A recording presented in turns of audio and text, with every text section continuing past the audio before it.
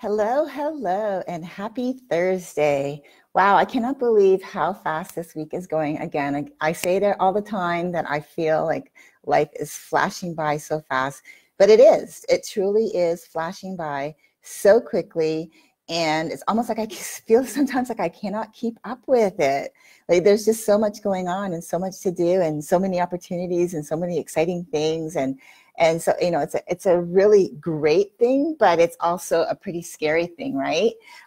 When you feel like your life is flashing by so quickly. So today I wanted to talk to you about staying in your lane and why it's a good thing. But before I get started, I just wanted to talk to you again about my VIP membership group that I've launched this week. It's called Manage Your Triggers.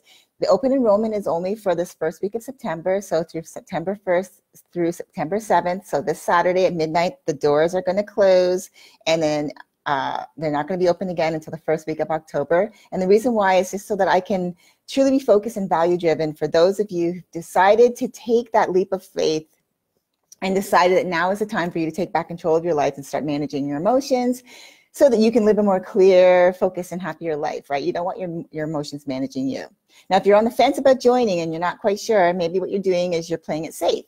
You think, oh, well, I react, I respond totally, whatever, however way it happens. But I know that whole feeling, that whole scenario will typically dissipate after a while, and life will go back to normal.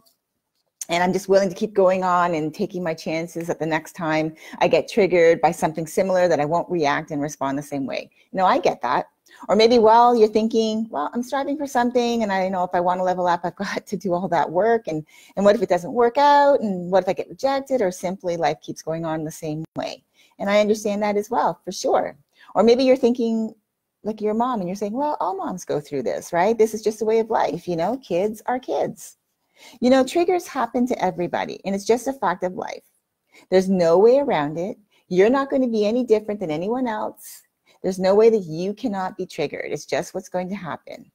The key is it's how you react and respond, which is what is going to make you different than everyone else. It's how your emotions take over, and are they taking and are you allowing them to take over and running the show, or are you actually self-aware and you're actually in control of your emotions and you're running the show? And if you are that way, congratulations. But if you're not, that's what this VIP group is all about.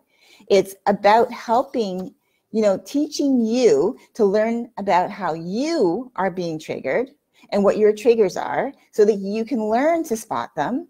And when you spot your triggers, you're becoming self-aware of them, you'll know that you're being triggered, and you won't allow your emotions to run amok, to run wild, and for your emotions to take control and make you do and say things that you don't really want to say or do, because once it's out there, and it can't be taken back. And feelings can get hurt. There's things that you can say that really can just be very hurtful, or things that you can do that can undermine the success of the goals that you're trying to achieve.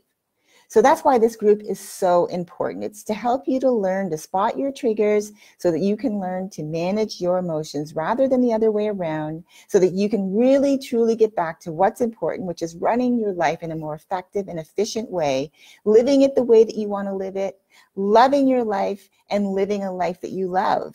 And that's what this group is all about. So I've put the link in the title above. Again, I will post it in the notes below because I'd love to get you on there and be able to help you learn to spot your triggers so you can manage your emotions and not the other way around.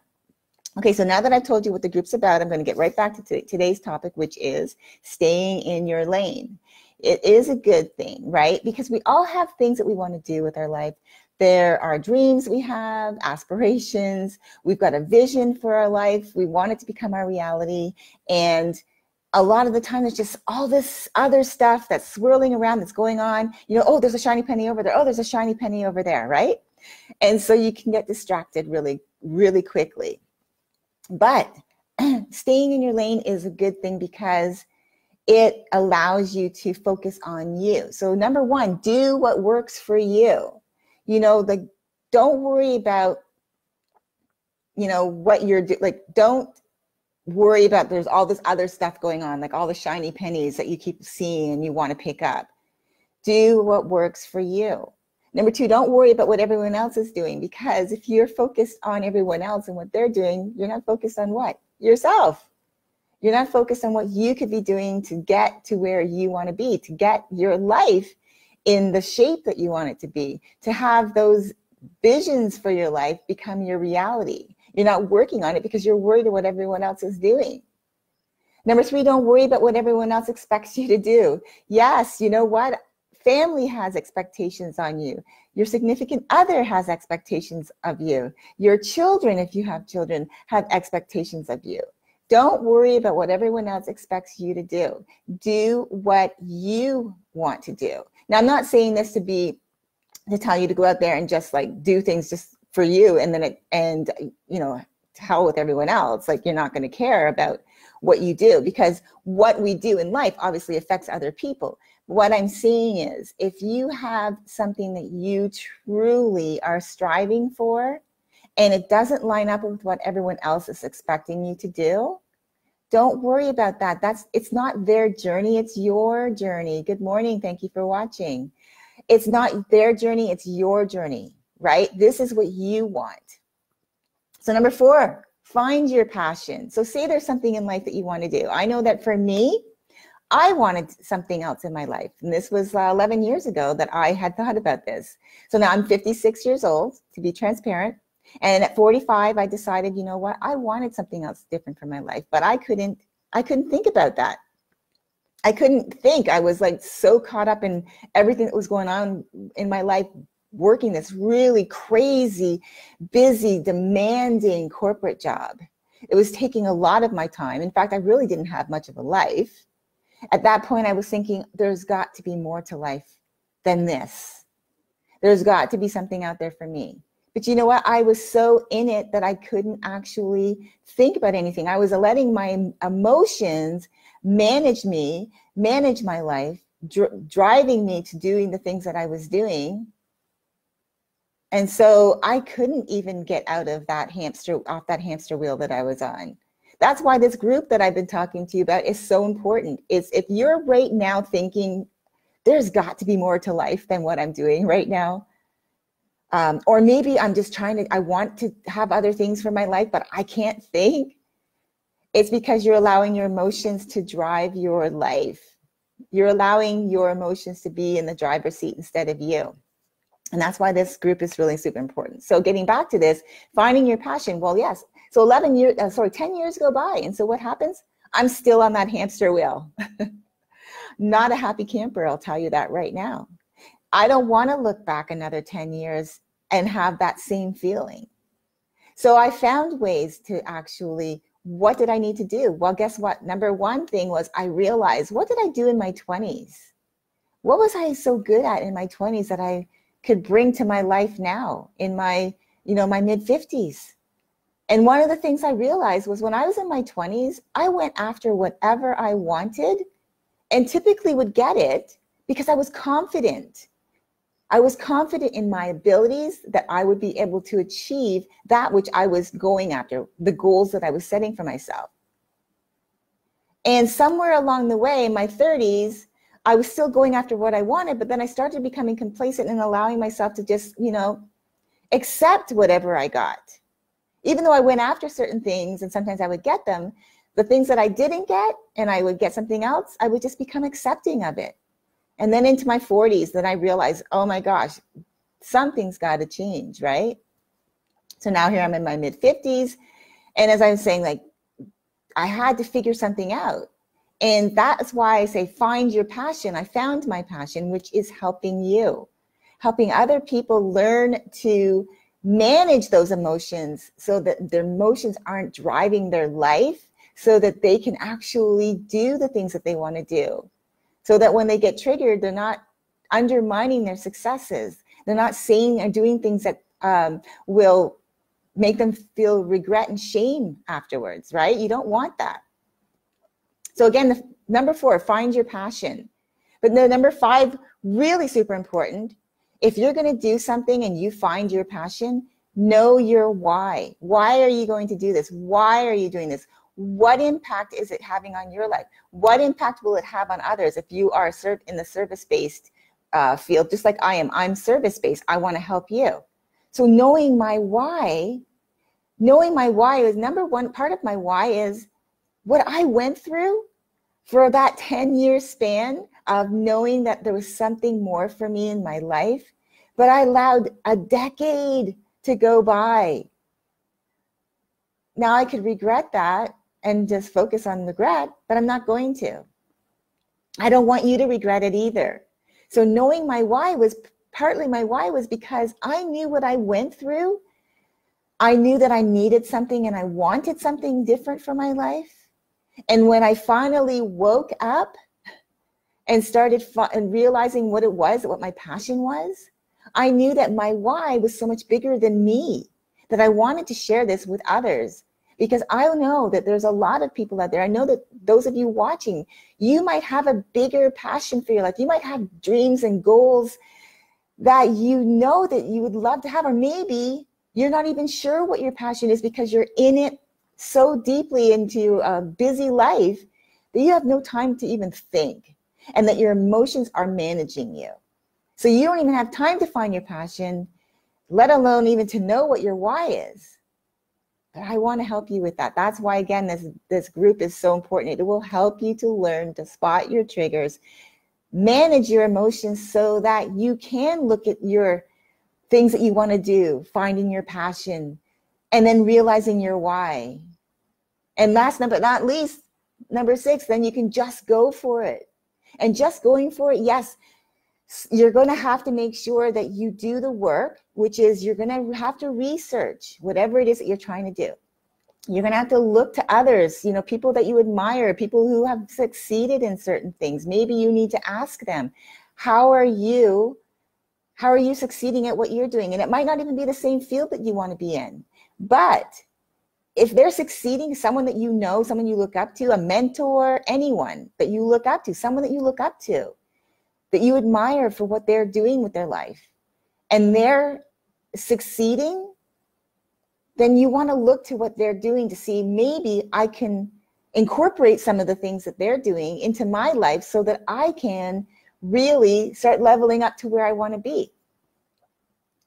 But it all starts with us.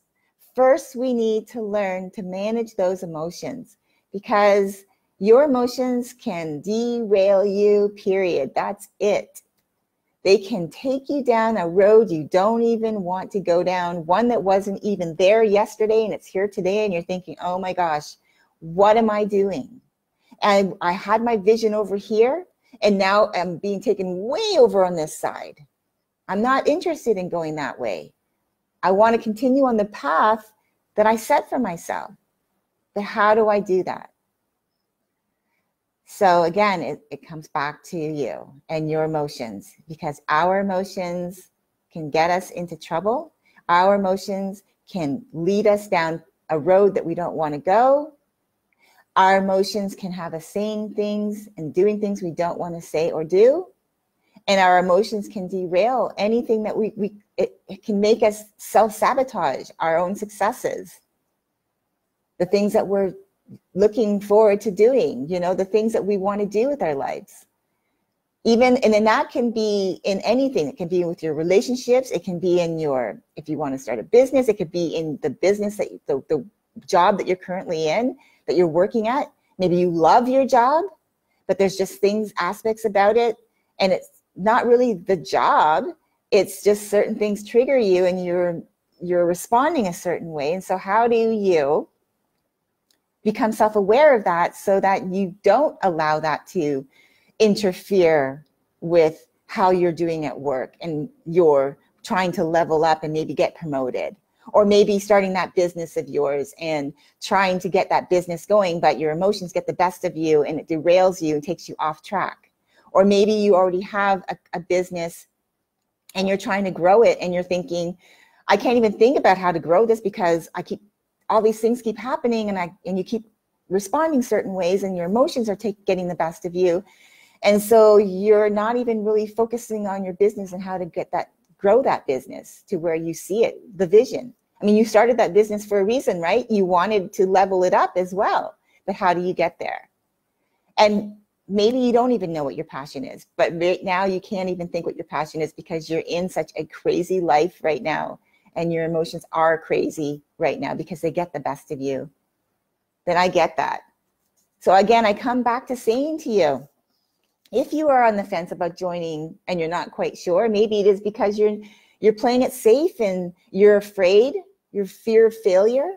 The only way you fail is if you give up on you. That's it.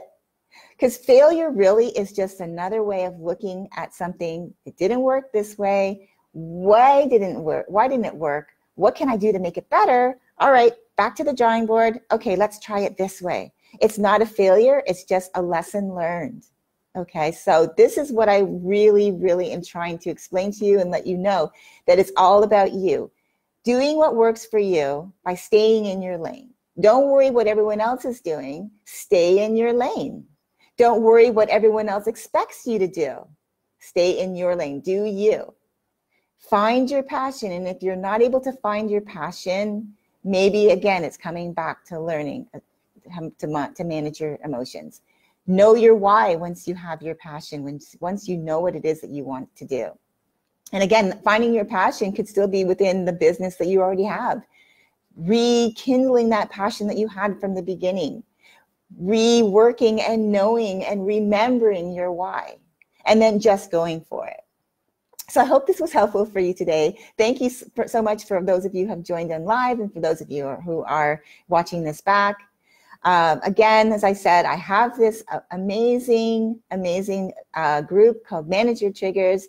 It is, the open enrollment is now for this week only, the first week of September 1st to September 7th at midnight on Saturday. I'm closing the doors until next month, the first week, just so that I can focus totally on those of you who've taken the leap, who've decided today is the day.